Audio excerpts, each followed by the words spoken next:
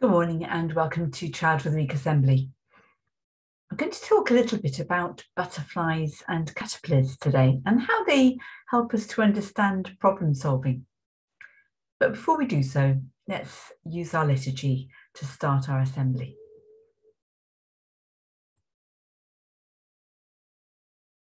In the beginning, when God created all things, he said, "Let there be light," and there was light. Let your light shine.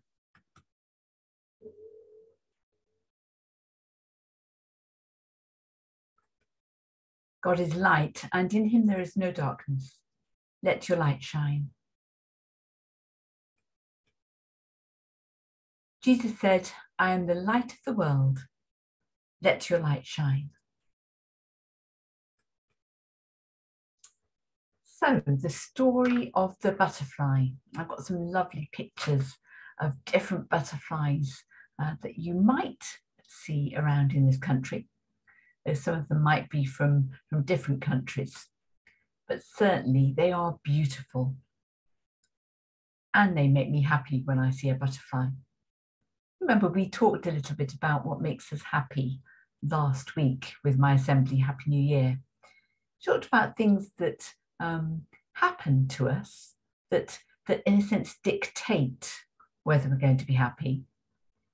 And also those people who are happy just because inside they choose to be happy. Well, we're thinking a little bit about what happens when problems come our way today and how we might choose to deal with those. Are problems good or bad? And I wonder if we can learn from them.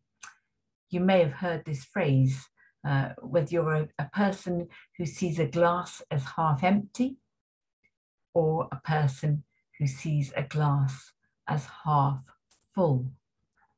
Here we've got a half full glass with the person with a positive look about them, whereas this person sees that actually his glass is half empty. And he's not so happy about that. So we can think a little bit about problems that happen to us at school or at home.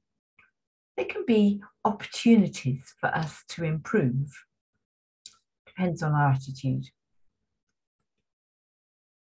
We're going to think a little bit about how a caterpillar becomes a butterfly today. And I want to tell you a story, but first of all, I thought we'd look at a very short video to show exactly how a caterpillar becomes a butterfly, because it may be that you haven't seen this happen, and it helps us to understand. So here goes.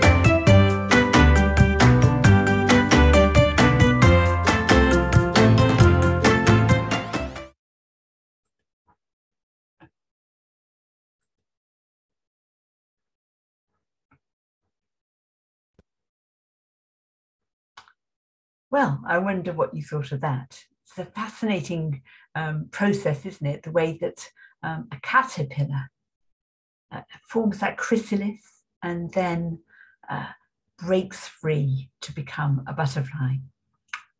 Let me tell you a story then about this. There was once a wildlife photographer. His job was to capture the change that a caterpillar would undergo in becoming a butterfly. And he found a caterpillar that was happily munching on some leaves.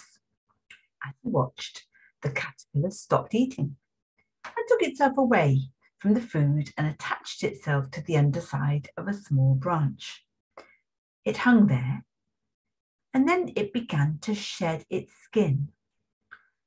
And emerging from underneath, the photographer could see the chrysalis. He watched it every day, but it remained unchanged for about 2 weeks. Finally, she saw movement and the chrysalis began to break apart. A small slit had appeared and she was able to get some amazing photographs as the butterfly started to break free. But the butterfly soon became exhausted as it struggled, and it pushed to break free of that prison that it had got itself in. The photographer couldn't watch the poor butterfly struggle any longer, so got out a pocket knife and she cut open the chrysalis. The butterfly emerged. The photographer waited with her camera to see the butterfly open its wings. But the butterfly just stood with its wings folded. It couldn't fly. The photographer soon realized what had happened. By forcing open the chrysalis, the butterfly was strengthening its wings so that it could fly. But in helping the butterfly to break free, the photographer had ruined any chance for that butterfly to fly. It just wasn't going to happen. It's a popular story, this, and there are a couple of things that we can learn from it. I want to share those with you now.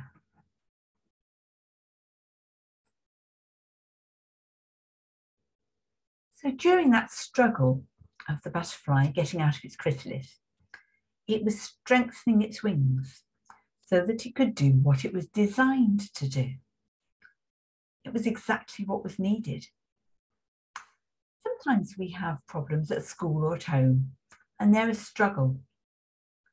Maybe we see them as too difficult if we have that view of being half empty, a glass half empty. But if you have that view of it being a glass half full, then you might see that problem as an opportunity to get better. Imagine what would happen if a baby wanted to walk and after a couple of goes at trying, it said, well, it's just too hard, I'm going to give up. By practicing, the baby is developing its strengths. And ultimately, it can begin to walk. Firstly, it has to balance and it falls over lots of times, but ultimately, it's able to walk. It's learned a new skill. Unlikely that we could do it straight away, but inevitably, it comes with practice. We may all struggle when we're learning a new skill at school. Maybe our spellings or our times tables or something in maths. If we see those as a struggle that helps us to improve, then maybe that's a useful way of understanding why we go through them. We may even have struggles with friends or with family, and we have to learn how to what to say and what to do so that we don't make things worse. We can learn from those struggles too, about the words that we should use and what words hurt other people's feelings. So that's one thing that we can learn from the story. The story shows us that struggles give us an opportunity to improve. But what else do they show us?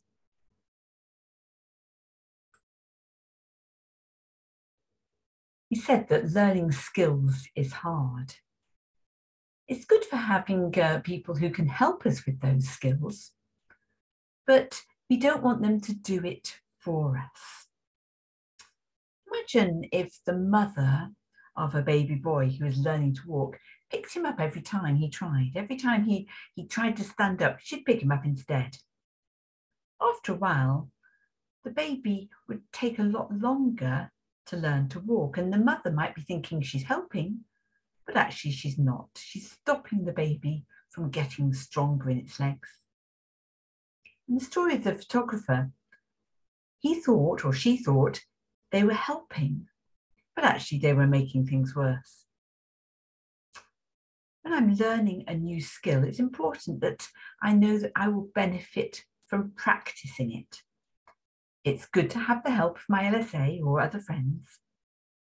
But if you always could ask the teacher for the answer or copy somebody else's spellings in a test, you'd never learn yourself. If your mum or your dad always did your homework, you might get a good mark, but you'd never master the skill that was helping you to practice. It's really important. So the story of the butterfly is a reminder that we will all go through struggles. At school, we'll struggle with our learning, in our friendships. But that's okay. It's good to know that everyone goes through similar struggles. And it's good to know that often those struggles are actually helping us to make us better. I wonder how that butterfly made you feel, that story. Do learning new skills feel like a real struggle to you? Do you struggle in your friendships sometimes? I wonder what school skill you need to practice to make sure you improve. Or what friendship skill do you need to practice? Do you need to learn to listen more or to be more kind? Let's say a prayer together, and if you want to agree with me, you can say Amen at the end. Dear God, we're thankful for stories that make us think about important lessons that can help us in our lives. Help us to remember that struggles we face often help us to master new skills or to develop better friendships. Help us to persevere to see our struggles through to completion. Amen. And let's say the Lord's Prayer together. Our Father, who art in heaven, hallowed be thy name. Thy kingdom come, thy will be done, on earth as it is in heaven. Give us this day our daily bread, and forgive us our trespasses, as we forgive those who trespass against us. And lead us not into temptation, but deliver us from evil. For thine is the kingdom, the power, and the glory, forever and ever. Amen. Well, we've got our Child of the Week Assembly celebrations, and we've also got our house points to give out. So this week, let's see what's happening. Anning House have 377.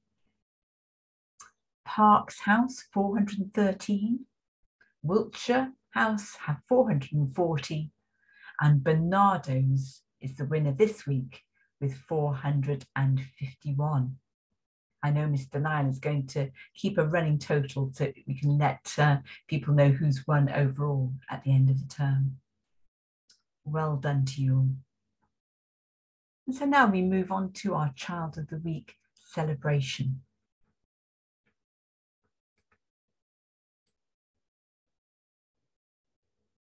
So in year 1, Miss Berman wants to say a big well done to Sophia. And Miss Marsden has chosen Georgia as her Child of the Week. A big well done to Bella in year 2, Miss Franklin's class, and Tyrese in Miss Jakes and Mrs. Walker's class. The whole of year 3A has been chosen by Mrs. Epps and Miss Poole. Well done to all of you. You've had quite a disruptive week last week and you've done brilliantly, so well done. And Miss Crofts has chosen Teddy. In year 4, Miss Lefebvre has chosen Hannah, and Elise is the child of the week for Mr. Wright. In year 5, Mrs. O'Donoghue chose Serenity just before Christmas, I think. So that's one that's outstanding. So Serenity, well done. And Mr. Boyer has chosen Lexi Rose. And finally, in year 6, big well done to Eternity Love in Miss Greenhill's class, and to Freya in Mr. Niles' class. So big well done to everybody who has been chosen as Child of the Week this week, our first week back. Wonder if you can think, just as we go into this next week ahead, of ways that you might improve, skills that you might practice, and an attitude that is positive, that sees these not as problems that will get you down, but a problem just like that butterfly had, trying to get out of its chrysalis, something that will enable you to improve and maybe do things that you'd never expected. I hope you have a good week and you have some good problem solving. Take care, and I shall see you around.